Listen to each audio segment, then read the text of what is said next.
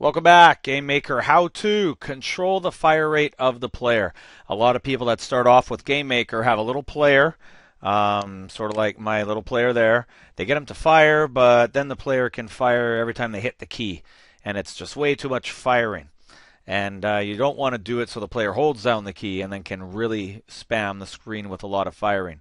So what we want to do is find a way in code to control the rate of the player fire. Let's get to it.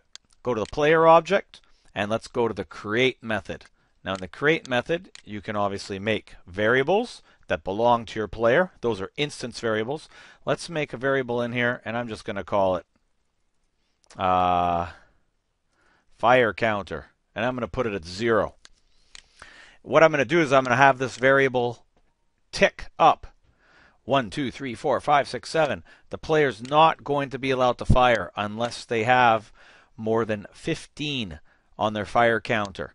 And when they do fire, I'll just drop the fire counter back down to 0 again, and then they'll have to wait a little longer for that fire counter to build back up. So that was the first step, making the variable in the instance. Now let's go to the step method, which you guys know is happening around 30 times every second. Ignore that code there, and let's just go fire counter is fire counter plus 1. And now let's go to where the person actually decides to fire, now that we have this thing counting up by 1 every step. Now we go to the space bar. Now this is where they normally decide to fire. They hit the space bar, this code runs. Now I don't want that to happen every single time. I want to ask a little condition first. So here's 2 ways that you can do it. The first way is I can ask a nice positive if statement, like if fire counter is greater or equal to 15, then I can fire. Now this works beautifully. You can imagine when the game first starts, if they start hitting the space bar, their fire counter is only at like 0 or 1 or 2. They try to fire. No, this isn't true. It will not run the code. But if they wait long enough, right, half a second or so, then this will be over 15 or greater than 15. And yes, it'll fire. But it's really important not to forget this. Put this counter back to 0. If you don't put it back to 0, the fire counter just keeps counting up, and it'll always be over 15 from that point on, and then they just fire whenever they want.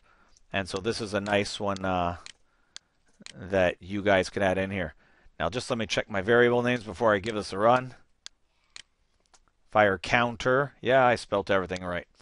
All right, let's give this a little go. See what happens here. I'm just going to hit the space bar over and over and over and over. And you can see I'm really hitting the space bar, but it's only letting me fire every 15 steps, right? It takes 15 steps for that fire counter to get up there. Now, if that's a little too slow for you, you can probably guess what to do. Just go to that space bar. Don't say 15. Say something like, say something like 6. Okay, and then you get the fire a little bit more. Now it's a little bit tighter.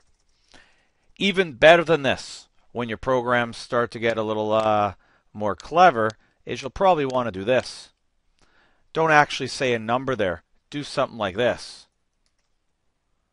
Make a variable. So I'll just space it out so you can see it better. I'm going to call it fire rate. And then I can go back to my create event, and let's add that variable in there. Fire rate equals 6.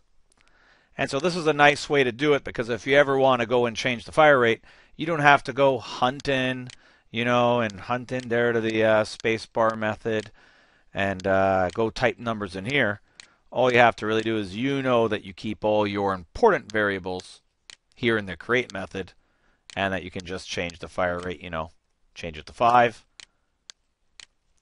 And then this works beautifully again, hopefully. And now that's your fire rate of every 5 steps. Hopefully that helps you out, gets you started, and gives you some ideas on how to control the rates of things with code. Thanks for watching.